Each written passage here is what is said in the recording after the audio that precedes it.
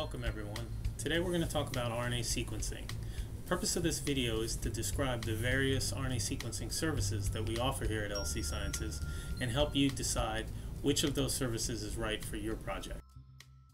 Although microarrays have proven a reliable method of gene expression analysis over decades of use, a major advantage of new RNA sequencing methods is the capability to detect novel transcripts as well as structural variations. Each RNA sequencing service consists of three main parts: library preparation, deep sequencing, and finally, the data analysis of each sample and group-to-group comparisons.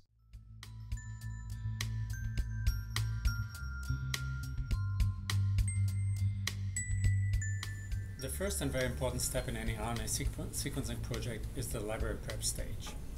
The type of RNA you want to look at, the length, and the experimental goal will determine what type of library prep and sequencing needs to be done.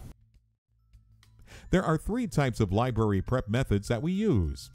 The first is a size selection method, which is designed to isolate all small RNA, such as microRNA.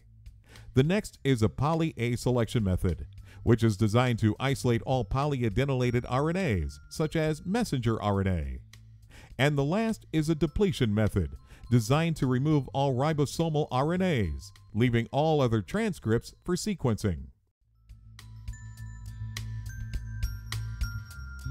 Following library preparation comes the actual sequencing, and here at LC Sciences we sequence on the HiSeq platform by Illumina, which is the standard in RNA sequencing. We offer a couple different types of sequencing runs that vary based on the goals of your experiment. The first type of sequencing run is a 50-cycle single-end run, and the second is a 100-cycle paired-end run. For single-end sequencing runs, RNA transcripts are read 50 bases from one end only. A 50-base read makes sense when sequencing short transcripts such as microRNA, or for sequencing short tag signatures of longer transcripts, as in DGE.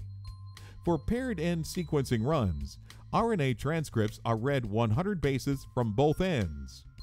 Paired-end sequencing is used when a deeper level of coverage is required, such as in de novo transcriptome assembly and for the discovery of novel transcripts.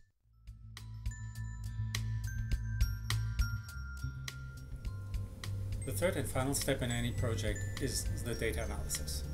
There are many different software tools out there, and we customize different workflows depending on the service and the experimental goal.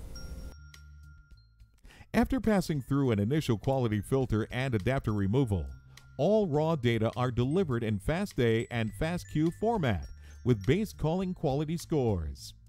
Optional advanced data analysis workflows are specific to each of the different RNA sequencing services, and the type of data delivered will differ. For small RNA analysis, the data report includes mapping of all quality reads to a reference database, such as MIRBase or the species genome, alignment, classification, and functional annotation of all mapped reads, biostatistical analysis, for example, differential expression analysis, heat maps, length distribution, etc. And finally, microRNA target prediction and target GO and KEGG enrichment analysis. For the services that focus on the larger RNA, we offer three levels of data analysis: the digital gene expression analysis, which includes basic gene expression of known genes; the poly-A RNA-seq analysis, which adds the discovery of novel transcripts and structural variation information, such as gene fusions; and finally, the total RNA-seq analysis, which adds long non-coding RNA information and is the most comprehensive analysis service.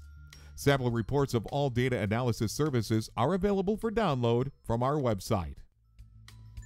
Thanks for watching everyone. I hope we've provided you with enough information to help you determine which of our RNA sequencing services makes sense for your project.